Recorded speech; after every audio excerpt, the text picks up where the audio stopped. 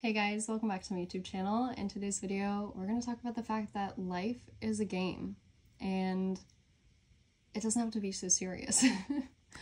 Life is a game, and the reason I say this, first off, my channel is called The Soul's Playground, so you can tell that that was actually one of my very first ever sort of downloads, channel messages. I know not everyone believes in this type of thing, but I'm telling you, this came from, I don't know where it came from. I started writing out a bunch of information at one point in my life. This was when I first had my sort of awakening, as some people like to call it, and I wrote down the Soul's Playground. I wrote down that we came here to play.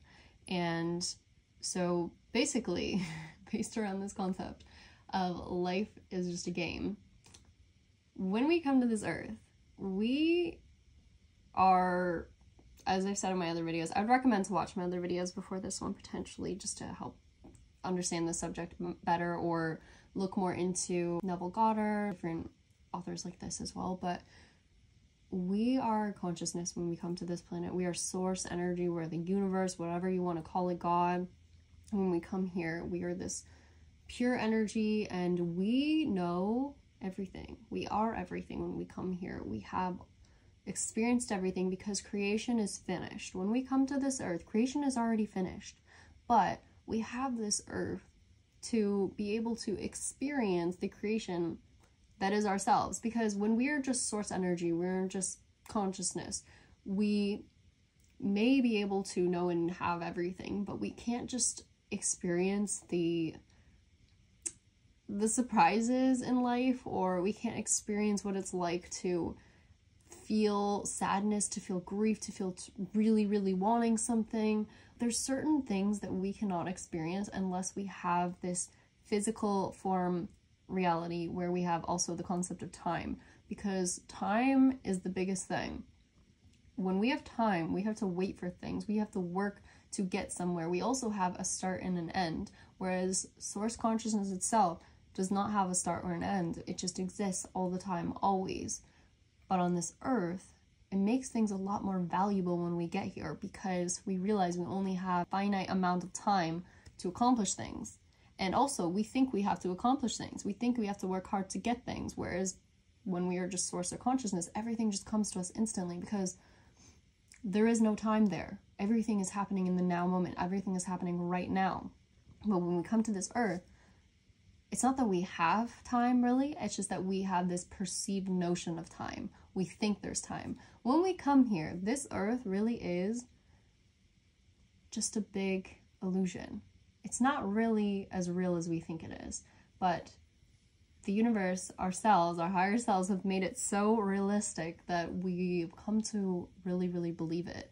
And that's kind of the exciting part. It's like a video game that got so good, the graphics got so good, that we just got so immersed in it that we started to forget that we were actually people controlling the character in the game. That we're not just the character itself, we are also the person controlling the game. And this is such a fun kind of concept or way of looking at things, but I like to look at it as like we are, you could say, like God's avatar, or the avatar for our higher self. So when it comes to controlling your character in this reality, that is where assumptions come in. That is where speaking in your mind comes in, or visualizing comes in, because the moment that you say, like, I'm going to be rich, you are now selecting a reality where you are rich, where your character is rich. You've selected that reality. And now your character may not know that you've selected that reality. It still thinks it's living in the same one because it doesn't really notice anything different. But you know, as your higher self, that you've selected that reality, and like the button is on.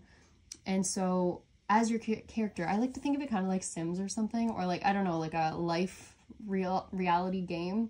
I don't know what those are called, but your character is now on the timeline or in the reality where they're going to become rich. So now you're just playing the game until they become rich. So now all these experiences are going to unfold in this reality where they're going to become rich. Do you see what I'm saying? So you can select different realities whenever you want for your character. And when you select them, think of it like you are selecting for a character. You already know. You're like, I like to think of it like when I come back to my physical self, when I'm acting as the character itself, I kind of smirk to myself because I'm like, yeah, well, I already know how this is going to play out, right? Like, because I know as my higher self, I've already selected this. You're just coming to this planet to forget, to play as a character. You already know everything. You've already experienced everything. You already know everything you're going to experience in this lifetime. But you come as this character to forget it so that it can seem exciting, so it can seem new, so you can experience things like surprises, things like seeing a sunset for the first time, you know, holding someone's hand for the first time, falling in love, the experience of also sadness, losing things or death or those kinds of things. And the way that I have understood this is that we need the contrast of negative experiences to make the positive experience more profound. That's why we also have life and death, because it would not be so important to us if we never died. If we just lived forever, things would not seem so important. You know, if we didn't have these sad moments or we couldn't lose things, then we wouldn't value things so much. That is why we have this contrast in this life. That is why we have this experience, because we wanted to be able to experience ourselves without knowing and being everything all at once. But the funny thing is, once again, we're still everything. We still know everything. We still are everything. We just are playing pretend. We're literally playing pretend on this earth to forget it. But we still know it. And the way that you can understand this is try asking your higher self something. Try asking it a question. Like, it will always give you an answer in some way. It will come about in a strange way. It'll be like an experience, or you'll read a quote somewhere that'll, you know, give you this moment of just realization. But you still know everything. And that's why you're able to select every experience, any experience that you want in this reality, because you're still your higher self. You're still... I like to think of it like, if you want to visualize it, I like to think of my higher self kind of like sitting in a throne with like a video game controller or a screen in front of them, and they're selecting things. And like, I can be that person anytime I want to change my reality. But then as soon as I want to experience something, I come back into my physical body and I be really present in the moment, because now I know that I'm just living the reality that my higher self selected. So when you select a reality, you say like, I am going to feel really happy today or something, or I'm going to have the best day ever. So you've now selected that as your higher self, sitting in your little throne by your computer screen, whatever. You've selected that, you click the button on, and now you come back to your physical self, as in you be fully present in your body, and now you just go about your day. You don't think about anything else, you don't have to do anything else, you just go about your day, and you know that you were in that timeline that your higher self has selected. And now you just live through the experiences knowing that you were living in this video game reality where everything's going to unfold so that you have the best day ever.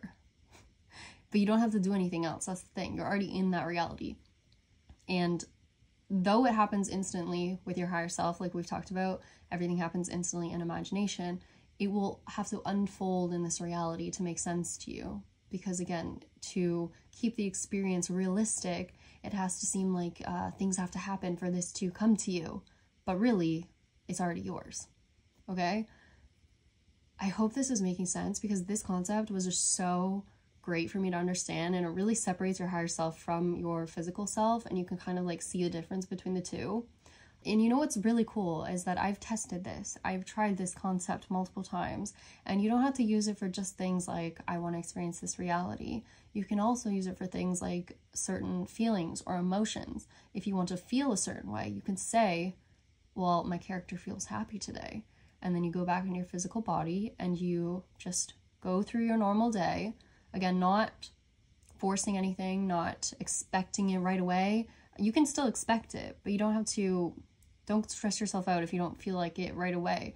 But over time, once you start to kind of like go about your day, and I always say it happens when you start to forget about it. That's why being immersed in the present moment is so important, because once you immerse yourself in the present moment and you're just going about your day, like I often will like clean the house or something. I'll do stuff that really I need my full attention for. I guess that's not necessary, but you can go out and go to work, do all your normal stuff, and eventually at some point you're going to forget about the fact that you asked for this, and then you'll find yourself feeling happier today, or you'll find yourself feeling whatever feeling you decided earlier in the day. It will just come about out of nowhere, and that's because you selected it. So all the feelings that you have, they're not even yours. Like, you aren't even your feelings either. You're just selecting your feelings as your higher self, which is super cool to realize, because if you're ever feeling really down or really sad, select a different feeling and know you are now in that reality. Even though you might not feel it right away, just know that eventually you're going to feel that feeling. I promise you this works. This is really, really important, because for people that have anxiety or get stressed out, like, it's really nice to know that if you select a happier feeling, eventually you're going to feel that feeling. It's going to come to you, but you have to select it. And you have to basically just know that you were in that reality and you will experience it. Another thing you can select as well is appearance. Think of it like, once again, it's a video game. How do you want your character to appear? Start asking yourself this. How do I want my character to appear in their experience? First off, once again, do I want them to be rich? Do I want them to feel happy today? What do I want them to wear today? How do I want them to look today? You can decide everything. So say your character, you want them to have perfect skin. You start saying, you know, I selected perfect skin. All right, now go back to your physical body, live in the reality where you have perfect skin. You've selected it as your higher self. And now you just have to live in that experience until it unfolds in front of you.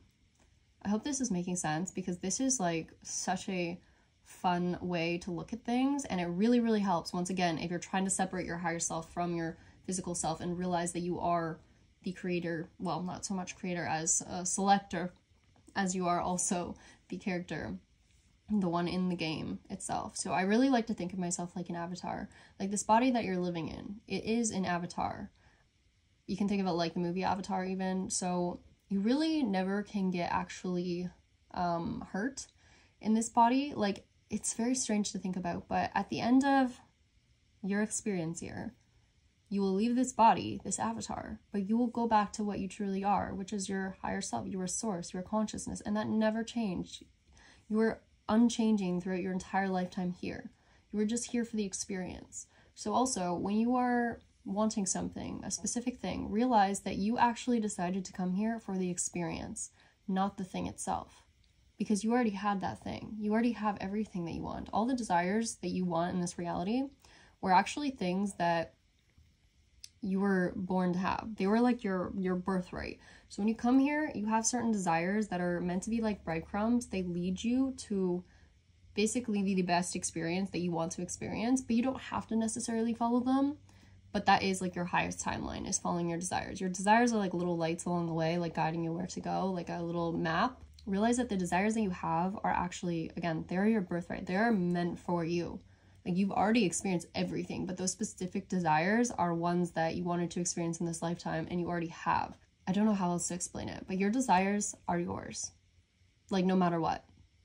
I know we think we have to manifest things, but again, that's just another aspect of our believing that we are in this reality and becoming so immersed in it. We think that we have to work hard for these things, but again, it's so funny because they're already ours. It's like we came here to forget that they are ours so that we can experience what it's like to get them. So anytime you get stressed out about something or you worry that, you know, you're not going to get it, realize that you already have it. You came here for the experience. That's why, you know, we always rush things and we always are trying to get somewhere, but realize the only place you're going to get is death. And once you die, I mean, you're not going anywhere terrible. You're going back to source or consciousness, but you're going to realize after that, wow, like, why was I so stressed out about everything? I already have it. I was there for the experience. The whole point was to experience the unfolding of it. The whole point was to experience how it feels to achieve something, to love someone. The process of falling in love. It's like my mom always says to me, is that the anticipation of Christmas was always better than Christmas itself. She used to always say that. She was like, I like it better than actual Christmas. Like the feeling of building up to it. And that's so true.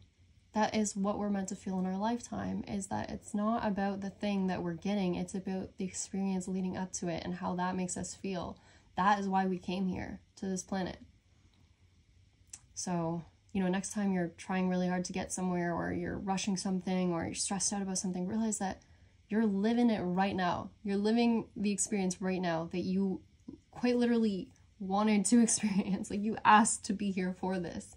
And I know as a human, this seems crazy, and you're like, well, I didn't ask for this. I didn't want to experience this terrible thing that happened to me in my lifetime. And the thing is, you probably did, but you don't understand it as a human in this lifetime. Because, again, our higher self, it wants to experience negative things too. It doesn't just want to experience the positive, because it needs the contrast to understand the positive. It wants to experience all things. And that includes the terrible things that we see in this world. And you know, it's also interesting. I did see a video about this recently where they showed children in one country, like in a, you know, just like the US or something, and they were saying, you know, they asked them what their desires were, and they said, I want to be a millionaire when I grow up, I want to have lots of money, or I want to be famous, or something like that. Those were their desires. But then when you go to like a poorer country, they asked them as well, the other children, and they said, I want my mom to feel happy again, or I want my mom to be healthy, or I want to have a toy. I would love to have a toy, or I would love to have bread. I would love to just enjoy a piece of bread, or just something really small. But the thing is, and so they were comparing them in that video. They were comparing it to make the other children, you know, in the US look greedy or look bad. But the thing is, they were born with those desires. They didn't ask for that. Like, this was realize that that's just the universe wanting to experience itself in different ways. It wants to have the experience of just wanting love, or wanting, you know, have food on the table or something. So that's why when we look at other people who live in poor places, and I know people comment on videos like this and they say, well, like, they can't just wish for something and have it, but realize their desires are a lot different than yours. You might wish for these great things or being rich, but these people might wish for just something so small. Not everyone has the same desires, and that's something we also have to realize. Just because their desire is something so little, like even some people's desires could be as simple as wanting to stay alive, or wanting to, I don't even know, just get through the day. Like, it could be something so simple. The universe has different desires for every single human that comes here, every single piece of itself, because we are just fragments of this one big consciousness experiencing itself in different ways. So your desires are not selfish either. No one's desires are selfish. They are just the desires that they were designed to have when they came here. That's why we need to stop comparing ours, or saying that some people are greedy, or you should just want world peace or something, or why do you want this? You may want world peace or something, but someone else may want to just own a huge company and just run the world. And that's okay, because that's their experience. That's what they want to experience. But you need to focus on you and focus on your desires, because once again, don't get caught up in anybody else, because no one else can stop you from having your desires other than yourself. So it really doesn't matter what everybody else is doing. And I feel like this video is going long, but I really like talking about this subject. Another thing I want to say too is that I know we have issues going on in the world, and people are constantly commenting. I see this all the time on like posts on Instagram. They'll be like, well, you should be thinking about this right now. Why are you posting this when this is going on in another country? And the thing is, they're doing exactly what they should be doing, which is focusing on themselves.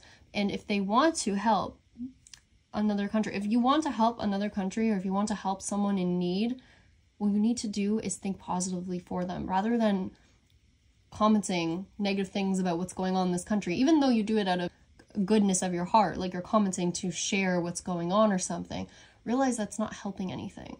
The way that you can help is by sending basically positive energy, aka affirming for a better reality for them, or visualizing a better reality, because it's really only your experience that you're seeing. So it's your reality, so you're able to alter experiences even around the world. And I say this because I have experienced this, because I have 100% seen this happen.